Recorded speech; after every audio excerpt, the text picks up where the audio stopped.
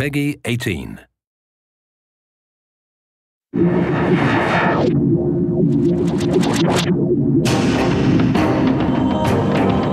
Liberation takes place at the end of the 18th century in Louisiana, and we're really telling Evelyn's own story. She's sort of drawn to question her values and assumptions, and she's pulled in different directions by both the Assassins and the Templars.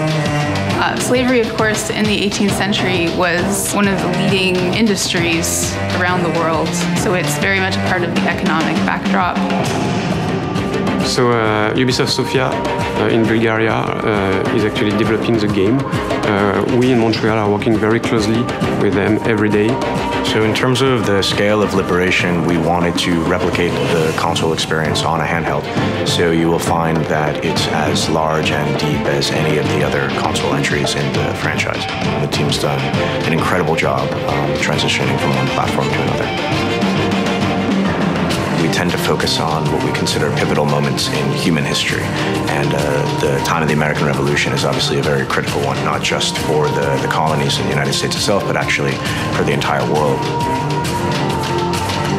Women have always played an important role in history, and at that time period, there's a lot of influential women.